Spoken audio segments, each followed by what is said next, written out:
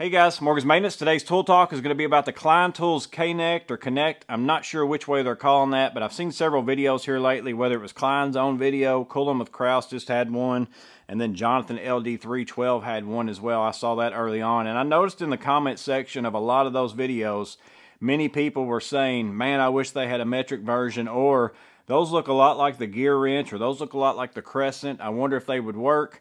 And then many of you have mentioned to me about the KLEIN ones in my 11-in-1 ratcheting screwdriver set that I needed to check those out. So that's what caused me to start looking for them. And if anything, what it's made me realize was I needed me a pass-through socket set, because after I got to thinking about it, I don't know why I haven't had one already, but I sure needed to get one. Well, I went out and I bought a GearWrench 1/4-inch size pass-through socket, and then I bought this Crescent 3/8 size socket set. I don't think they have a 1/4-inch set.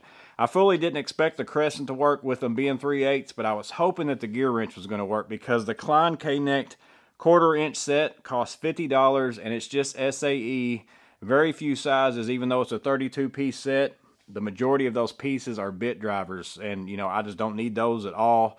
And I thought to myself, you know, that GearWrench, whenever I looked at the picture, that does look a whole lot like, you know, the same kind of situation that the KLEIN has going on. And in case you don't know, the Ratcheting 11-in-1, if you haven't seen any of the videos yet, KLEIN sells that set with the ratchet and all those things. But if you take out your shaft on your 11-in-1, that's what that 12-point socket right there is for. It takes those KNECT sockets, they fit inside of here to basically turn your ratcheting screwdriver into a nut driver that's also a pass-through that works with the sockets as well. As I bought the GearWrench to try out, I got this 10mm for $6 to try it. But I was hoping the GearWrench was going to work, because the 1/4-inch set of the GearWrench, even though it's $64, which is more than the $50 KLEIN, you get metric, you get SAE, you get a lot more sockets. It was going to be more bang for your buck, and I was going to go that route instead. But unfortunately, they're too small and it does not connect. So there you go, the GearWrench 1/4-inch does not work. So you can't use it with your KLEIN screwdriver. So that may lean me towards, at some point, I might buy that KLEIN 1/4-inch. I don't know that I'm going to buy the 3/8, because I'm pretty sure the 3/8 Connect doesn't work inside of this. You guys can correct me if I'm wrong in the comments below on that. So then I saw this Crescent 3/8 socket set, pass-through set. Part number on it is CX6PT25. It is a 25-piece set. It's got SAE from 3/8 to 7/8, and then it has 10mm to 19mm in metric. Also comes with a few bit drivers, just your standard Phillips and slotted screw driving bits. Then it comes with the adapter to take those bits that works with your pass-through sockets. And it also comes with an adapter that you can put your regular 3/8 drive sockets on, in case you want to use this with that ratchet, which I needed a 3/8 ratchet to put in my truck anyways. So that works out well for me. So this is the pass-through set. I've got the 9/16 in here, and in case you don't know what a pass-through set is, and maybe you're going to be like me and realize, hey, I can't believe I don't have one of these yet.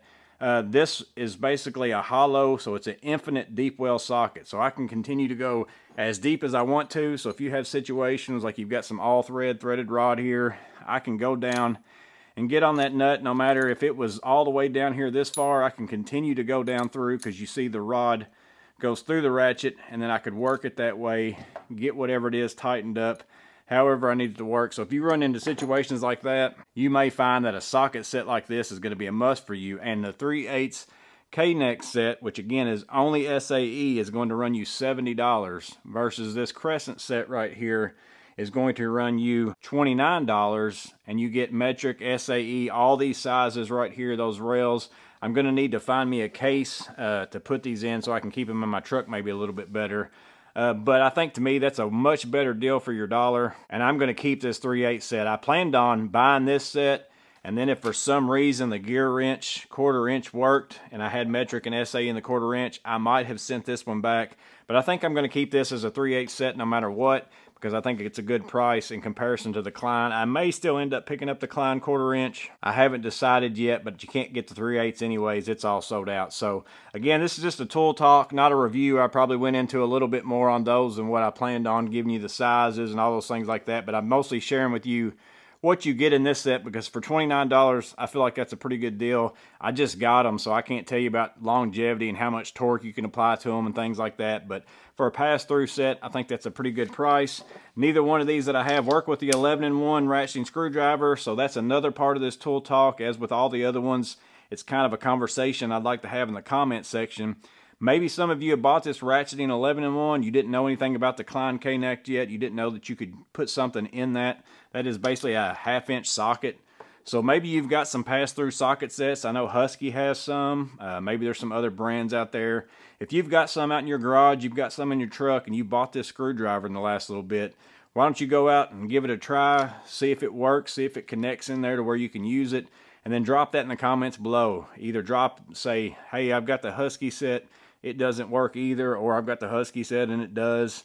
Let us know in the comments below, because I know there's a lot of people out there looking for metric in all these things. So if you've got one, it would be handy to let everyone know that. So that's the goal behind this video, is to get that conversation started. So check the comments below if you're here looking for something else that might work for you. But that's the goal. Hope it was useful. You guys let me know in the comments below what you think about any of this. And again, help us out.